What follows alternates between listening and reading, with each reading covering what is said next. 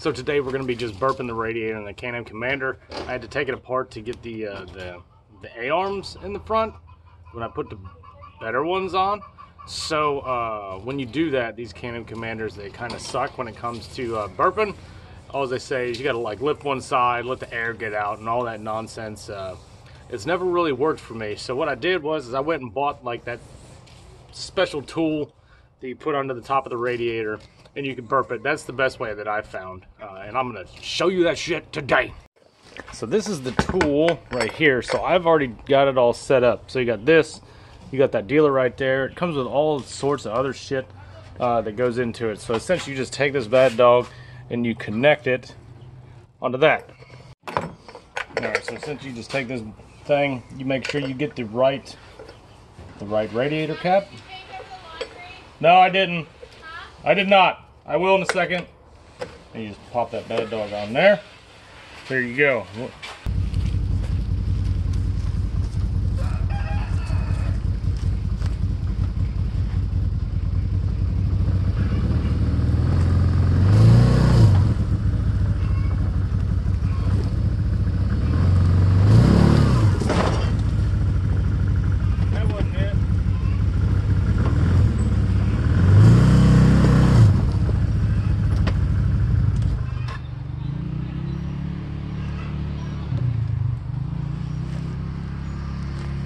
I gotta bleed my brakes.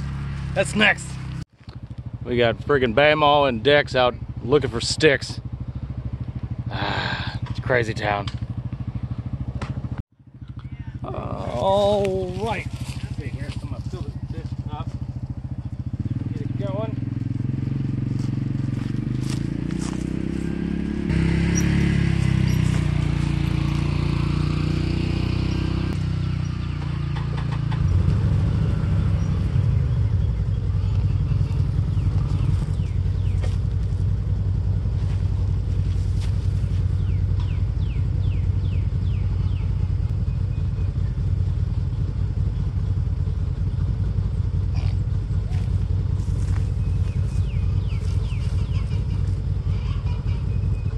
Alright, so what should happen is so we got all that antifreeze in there. We'll start to see some bubbles come out where the air is trying to escape. And then, so I put it up on the log there, essentially trying to make, you know, that piece or that part of the radiator the high point. That way, as the air flows through everything, it escapes out of that. And so what happens is, if you don't have one of those on, the air, or not the air, will probably push the fluid. It just comes out of that, and you never are able to keep enough fluid in the system to where your machine doesn't overheat, and it just continues to push the fluid out.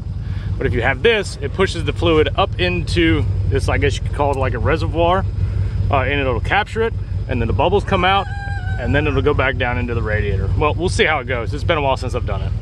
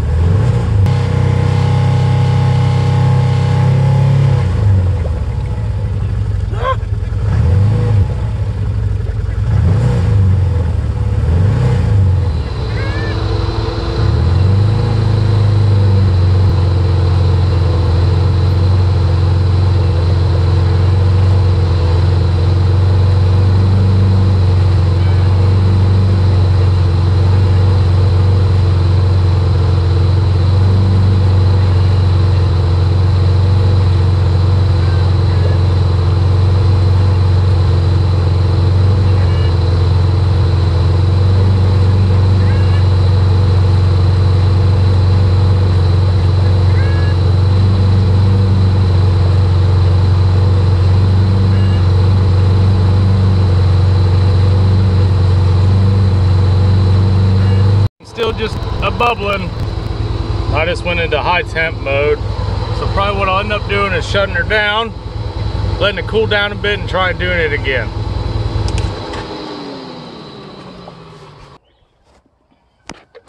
Well, shit. Oh, see, there all that fluid went.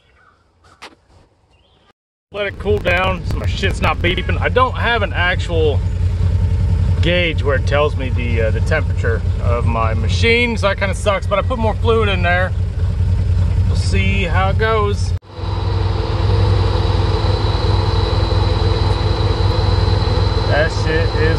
Look at all that stuff. Oh shit. Stay away from the beer. There we go. Oh God! So you shut it off and the fluid goes right back down in.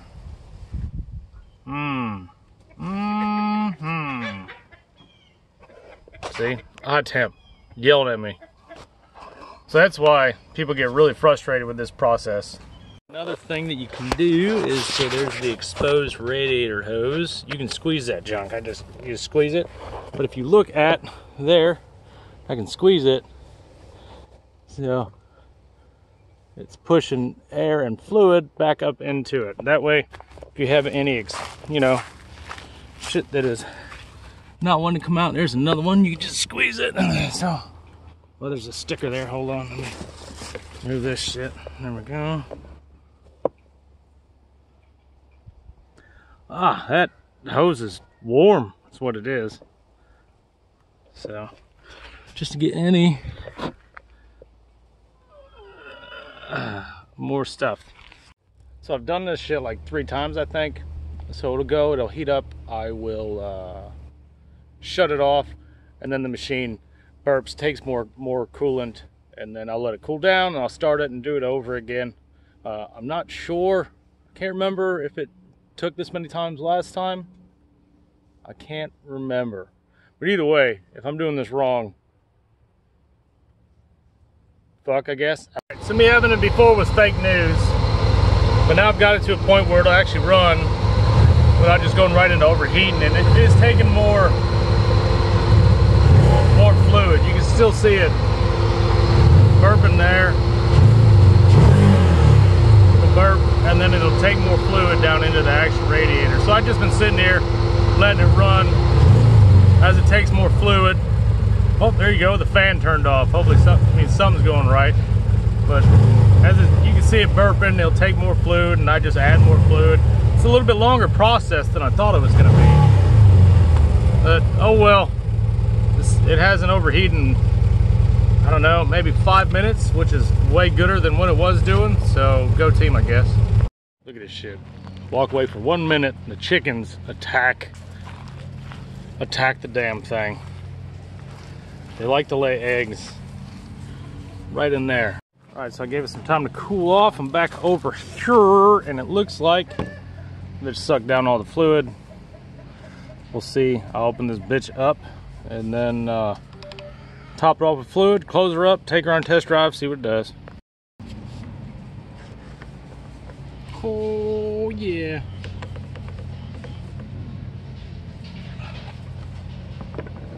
See if we can't put a little bit more fluid in that bitch. Stop it.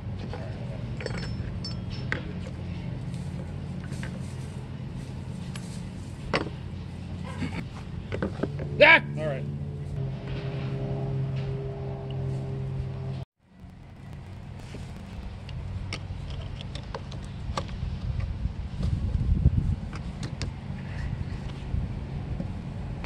So there's all the other shit that I did not use. So what I do is I just throw all that shit in there, plop it, and just fucking get it, and then it's magic. And then you just literally do stuff like that with it, and it's just there forever. I'm gonna drive this thing around for a minute, see if it overheats in the hot Florida weather. See how that shit goes. All back. You gotta twist and jerk.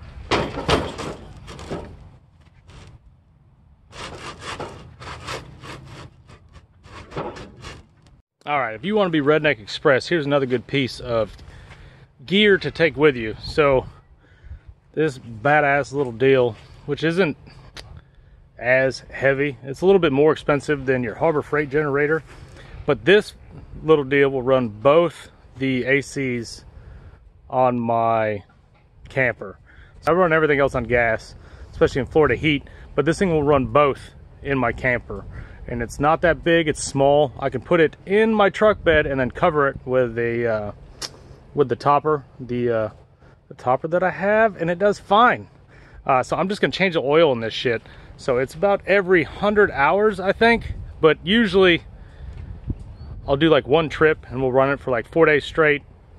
And then I think I did last Thanksgiving, we used it, and then I used it for, we went out to a friend's farm and dry camped out there. I don't take very good care of it. It sits in the open. I take it with me all the time. It's been in the rain. I hide it underneath shit, but still moisture gets to it. You can see here it sat in the rain last time. It got mad, yucky, and dirty, so I gotta clean it. I shall change the oil. It didn't clean much. You can't really see shit. I just got all the dirt and everything out. From there, we'll go ahead and look at the oil. I really don't care what it looks like. I'm gonna change it anyhow. So it doesn't look too shitty, but I'm still gonna change it. It costs maybe like, I don't know, like $2 to replace. So why not replace it anyhow? I mean, anytime you're getting ready to go on a big trip, I like to change the oil. So this thing is probably literally one of the better things I bought. I think I paid like $600 for it. But it's a digital inverter, which means during the winter, when I'm not running all my ACs, it'll run all the power in the camper at not a very high RPM. So last time we went, we ran my whole camper and a hot tub. So we have that inflatable hot tub we take, and when it's cold outside, we'll take it and we'll have a hot tub in the middle of the woods.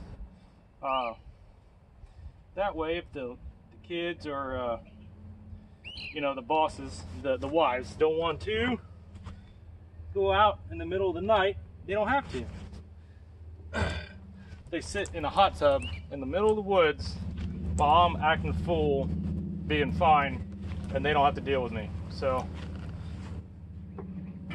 it's a plus. So last time, I think it was like in the 40s, and the wives were in the hot tub, the kids were in the camper playing video games, because it was later and we'd already done a bunch of stuff outside, and they didn't want to do anything anymore. So all the goofy husbands could go out and do dumb stuff without having the wives yell at them the whole time. Literally one of the better things you could buy is a good generator. Harbor Freight, I guess, does good, but this thing, for being so small, I can just throw it in the back of the truck. I can lift it. It's super light. It does very good for what we want to do. Like, all I put in it this time was 10W30, which is what it takes. But I took literally the cheapest shit that it would take. They give you some cheap shit. You can go buy some cheap shit at Walmart. I was just at AutoZone, so I bought literally the cheapest stuff they had. It was $5. It took maybe $3 of it. Hope this bitch will start. Let's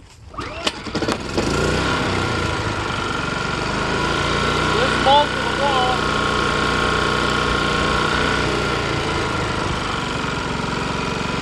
So it's not as quiet as the regular inverter, but it being open frame, it's louder.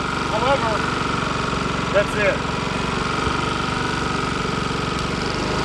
Well, that's it. It's loud again. Jacuzzi I was talking about. So in the winter of Florida, when it's not crazy death outside, it'll run this jacuzzi and this big ass camper. Like, it'll run both in the middle of the woods. The shit is okay.